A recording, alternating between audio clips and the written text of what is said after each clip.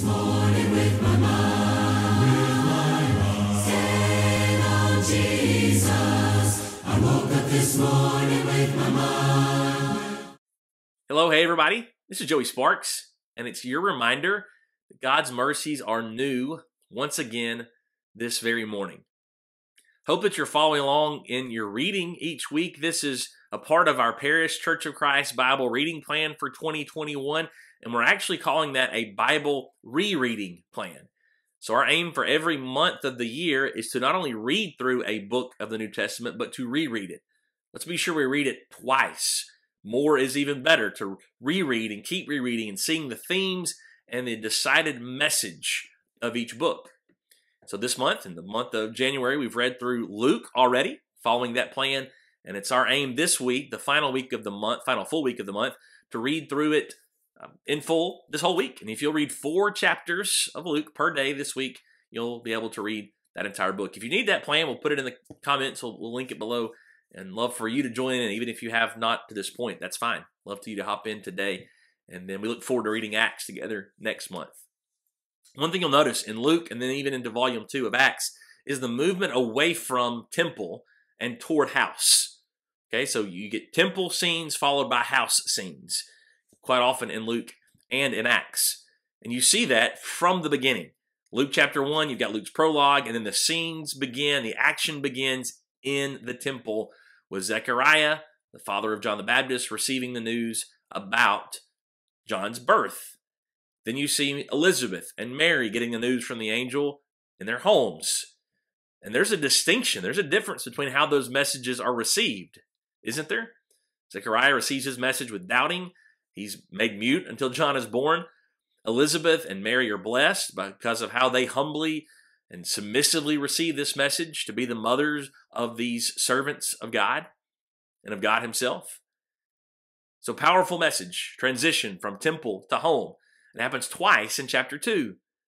Twice in chapter 2, you see the family of Jesus, Joseph and Mary, going to the temple, and then they return home to Nazareth in Galilee, and it's there at home that Jesus grows. First time, he grows, he becomes strong, he's filled with wisdom, and the favor of God is upon him. The second time, after they find him in the temple 3 days, you remember? He's talking amongst the religious leaders. He returns home, and it's there that he grows in wisdom and stature and in favor with God and man. That's a helpful theme to notice. It's developed thoroughly there in the first couple of chapters of Luke, but you'll see it from time to time advance from temple down to house. Then I think it's interesting to see volumes 1 and 2, Luke and Acts. You see it on a grand scale because Luke begins, again, as we said, in the temple with Zechariah. And how does Acts end? Acts ends with Paul, in Acts chapter 28. He's in the city of Rome, which is a neat picture from the gospel of Jesus Christ has now spread from Jerusalem to Rome, the biggest, most major city of the day, and it's representative of its universal spread. It's now capable of getting anywhere in the world because it has now made it to Rome. But where is Paul? Paul is under what we would call house arrest, paying for his own expenses. And the book of Acts closes with these very words, that Paul was proclaiming the kingdom of God and teaching about the Lord Jesus Christ with all boldness and without hindrance. It's because he was in a house. It's because people could come to him at any time. He was preaching without hindrance.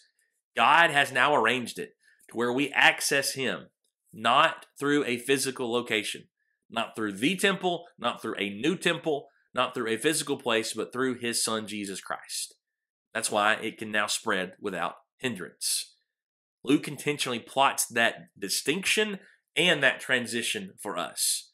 Temple to house. Question: are you a part of his temple, the church, today? 1 Corinthians 3 lays that out for us, makes that connection clear.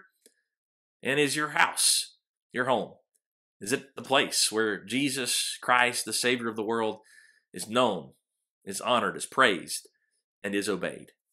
If not, why not? Would you decide and study and pray about making those changes today? If you have anything at all, please don't ever hesitate to reach out to us. We do thank you for watching. It's our prayer that the timeless Word of God will be your meditation all day today. I woke up this morning with my mind stayed on Jesus.